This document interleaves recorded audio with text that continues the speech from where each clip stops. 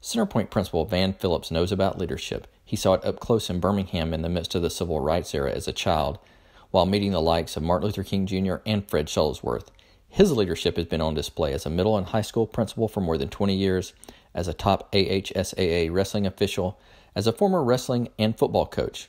Those experiences inspired him to develop a unique management style. I have a simple managerial style. My managerial style is I believe in managing by wondering about.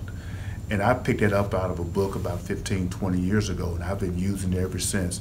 That you try to put yourself in places where you're visible, where you're having conversation with people, and you're constantly walking and talking. You have been involved in the daily structure and the daily activities of your school, of your surroundings. And by doing that, you're more inclined to be in touch with the people whose decision, when you make a decision, that those decisions you make are going to impact them more. So I believe in management by wondering about. As a member of the AHSAA Central Board of Control, Van Phillips' powerful commitment to helping young people has been on display.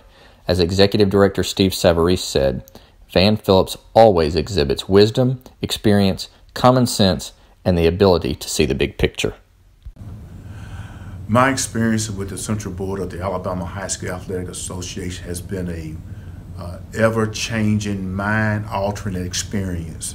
I had one concept going in that board, when I was a young coach, was made up of some grumpy old men who hated kids having fun.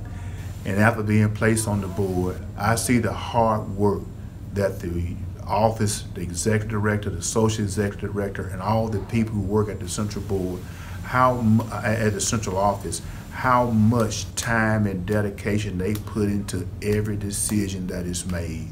So that when we're given a folder of information to consider to make a decision concerning policy for the schools that we serve, it is a decision that is made on data and facts and not emotions. And the one thing that we want to do, we want to uphold the Constitution and the bylaws that has been voted on by the member schools. And that's my paramount way of thinking every day. Uphold the bylaws and the Constitution of the Alabama High School Athletic Association.